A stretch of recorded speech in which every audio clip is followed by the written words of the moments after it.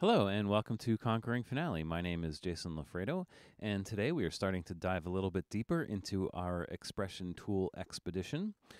Specifically, I'm going to start looking at manually positioning your expressions, which is going to be important as you're going because expressions will get in the way of things all the time. So we're going to want to know how to move them around.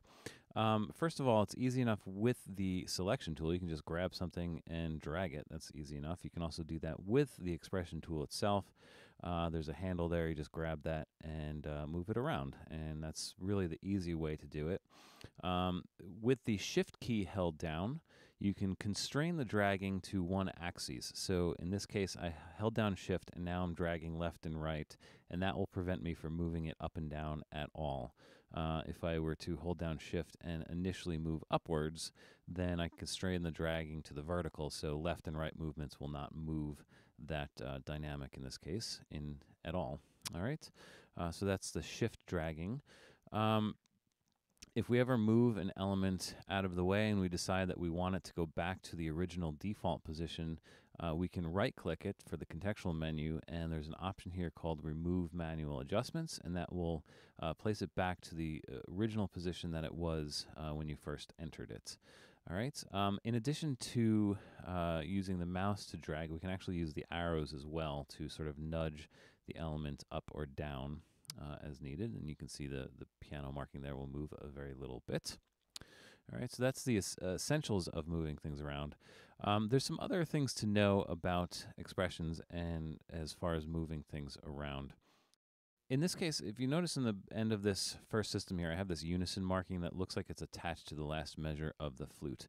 The thing about these expressions is that, as I mentioned in the first video, they all get attached to a horizontal position in the measure, right? And if you click on that unison marking here, you'll notice that there is a sort of dashed line that attaches to a point in a measure. And what you'll see here is that this attachment point is actually in the second to last measure. It's not actually part of this last measure.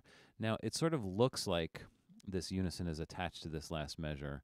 However, if we go into the flute one part itself, what we'll notice is that that unison is not actually attached to that eighth measure. It's attached to that seventh measure, but it's just really far to the right. That's because that attachment point is attached to the end of that seventh measure, right? So although it doesn't seem to appear to have much of effect in the score, sometimes if the layout is different in the parts, there will be a big difference there. So all this to say is that you do have to be careful about where that attachment point is. And as you can see, as you move this element around, that attachment point will jump from different horizontal points in the measure, right? So you just kind of have to be aware of that.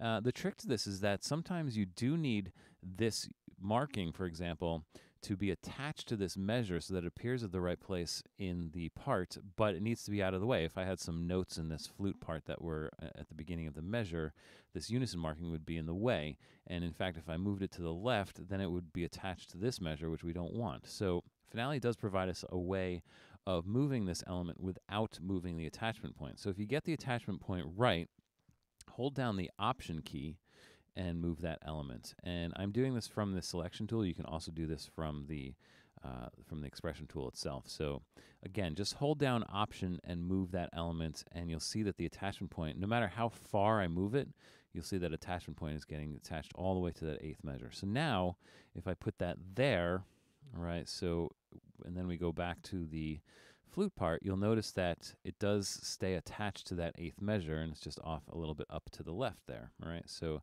it's an important thing to know about it, holding down Option and just being aware of where things are attached. Now, I'm just going to reset this. Now, I haven't really talked much about linked parts in this series yet, but as far as expressions are concerned, the linking feature is sort of important, so I thought it would be worth mentioning. If you go into any part, I'm going to go back to this flute part, and start moving elements around. In this case, I'm going to move this unison expression. What you'll notice is that the element will turn orange, right? And what that means is it's just indicating that this element is now unlinked from the score, and it's unlinked in positioning, right? So the position that it takes in the flute part here is now completely unique to the score. So in fact, I could move this all the way over here up to the left, And you'll notice that in the score, it doesn't get moved at all. It's remains in place, right? So that's sort of an important thing to know about. And incidentally, if you right click, we do have options at the bottom here for relinking it in all parts again. If we choose that, it will turn green again, and in the part, that unison marking will go back to where it was originally, right? And of course, if we right click, you'll see, you might have seen just above that, it says unlink. So if we unlink, now it turns orange. And once again, this unison marking is unique position wise between the score and the part. And from here, I'm in the score right now. I can actually move this element a little bit, move it way up here. And you'll notice in the part that it doesn't move that far because this part is now unlinked for that expression, right? So again, when things, let me just reset this, relink, and remove manual adjustment. So the idea behind this is that if the element is still green and you move it in the score, that movement will result in the part as well, right? You can see that unison got moved off to the right there. Once the element is unlinked and it turns orange, then any movement that you make in either the score or the parts will be unique to that score or that part. That's sort of the basics of how linking and unlinking elements in your score works. So far, I've been talking about staff-specific expressions. This unison marking and the dynamics are all staff-specific expressions. There's a couple unique characteristics of system expressions, like these tempo markings that I want to point out. In this case, I have my tempo marking set so that it appears above the flute, but also above the violin 1, right? And it sort of looks like these are two separate expressions, but in fact, they're not. It's just one expression that's being shown in two different places. Now, when you move expressions like this, what will happen is that they will move together. So if I move the expression up here from the flute 1 part, you can watch down here as the violin part, the expression above the violin part will move as well, right? You can see them sort of moving in conjunction. That's just sort of how that works. However, if you were to move the bottom one above the violin staff, it's only going to move that expression. You'll notice that the one above the flute part is not moving at all. Right, so that's allowing you to sort of unlinking, the system expression in that way.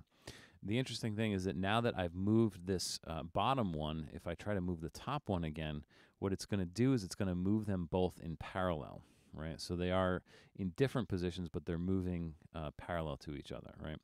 And with these system expressions, it doesn't matter if I right-click the top one or the bottom one.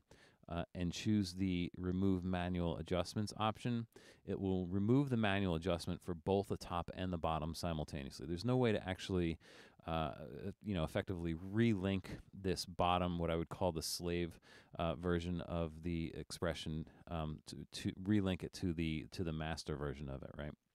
It always just resets both of them back to the master position, or to the original position.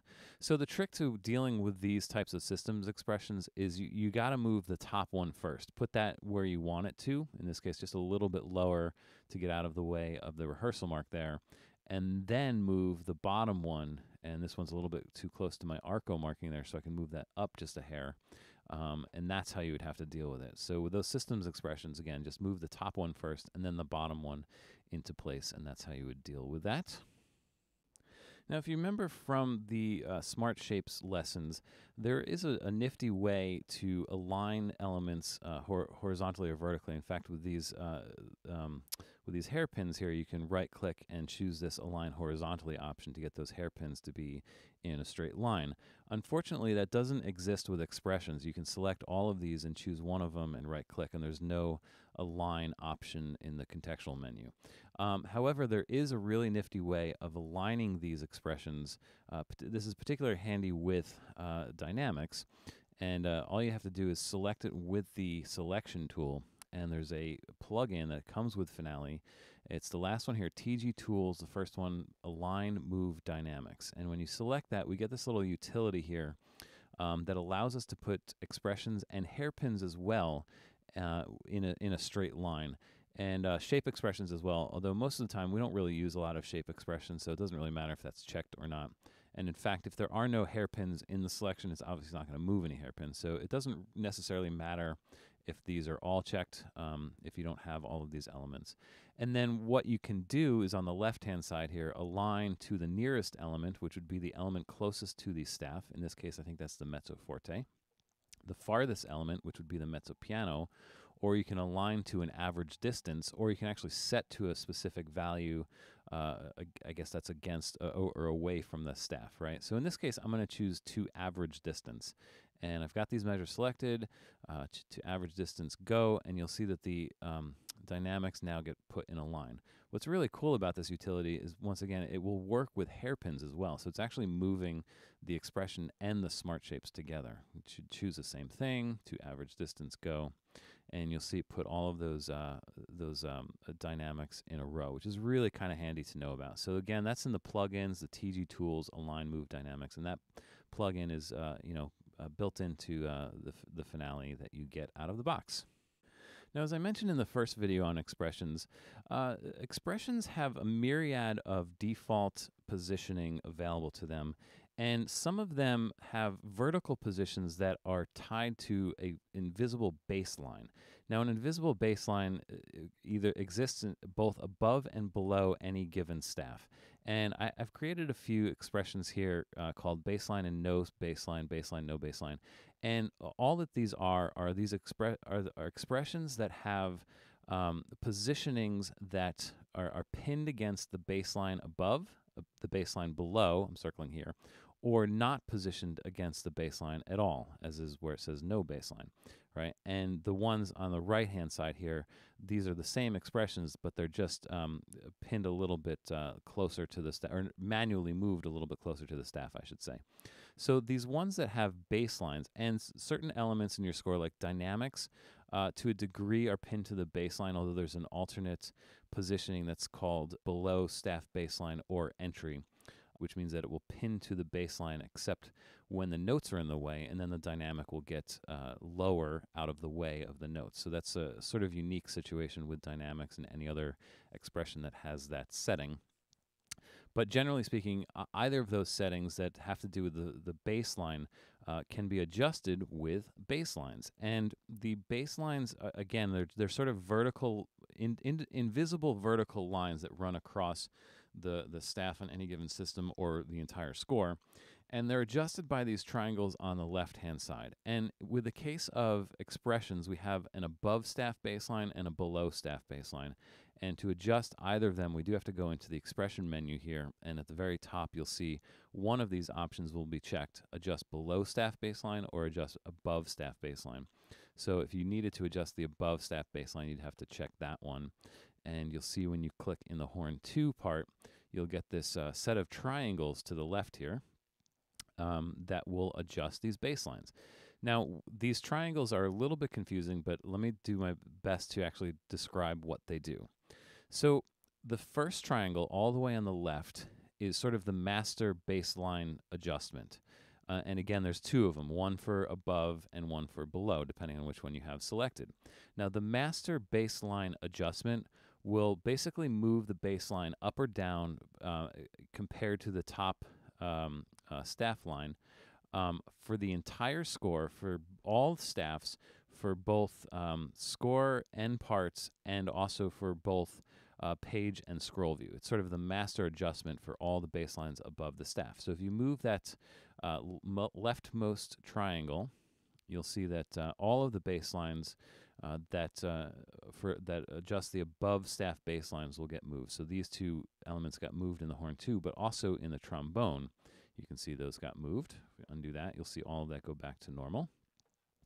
If we adjust the below staff baselines and we select that first triangle, you'll see that it doesn't matter all of the below staff baselines. And you saw some of the dynamics move again as well, right? Because I mentioned that the dynamics actually are pinned to a degree to that below staff baseline, right? So that first triangle is basically universal.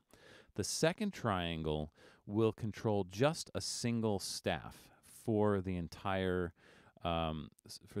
score, for both the score and the parts, and also for page view and scroll view. So if you adjust that second triangle just for the horn 2 part, if I can grab it, it will only move that lower baseline for just the horn part, right? And that will affect the entire score, whether it's on this system or the previous system. These also got moved, as you can see. And so that's what that does. I don't know why these are jumping around on me. The third baseline, or this third triangle baseline adjustment here, will adjust only the staff on that particular system that you're looking at for that particular score or part. So that third triangle is sort of where you're going to do the majority of your work with baselines, because that will it will only adjust basically what you're looking at, whether that be in the score or the part. So if I do that here, I can move this bottom baseline for horn 2 down, and actually if I go into the horn 2 part, those baselines have not moved unless I go and move the baseline in the part, right? So that's sort of how that works. You can have unique baselines between part and score using that third triangle. Now the fourth triangle is a little bit interesting. Let me just, if I were to put in a tempo expression here, for example, let's put in a larghissimo expression there. The fourth triangle only affects the next element that's put in your score. So if I were to grab that fourth triangle and move it down, nothing happens in the score until I put another element, another text or another tempo element, and you can see that it put it below. Now, interestingly, what's happening here is that it's literally only essentially moving this element off of the baseline itself. So I can actually go and actually move the other baselines, and you'll see them move together, right? So it's essentially just making a manual adjustment, which to me is kind of silly because you can always just add the new expression and then drag it in the same way. So I don't necessarily see the great value in using that fourth triangle in this way, but that's kind of what it does. So again, with those triangles, the first one is sort of the universal for the entire score for every staff, for every part and score. The second one, is specific to that staff for both the part and the score. The third one is where you're going to do the majority of your work, visually speaking, and that one is unique to each score and part and each system for that staff. All right. So that covers it. There's a lot to know about, how to make these adjustments, and hopefully this has been helpful. So thanks again for watching, and I will see you soon on the next video.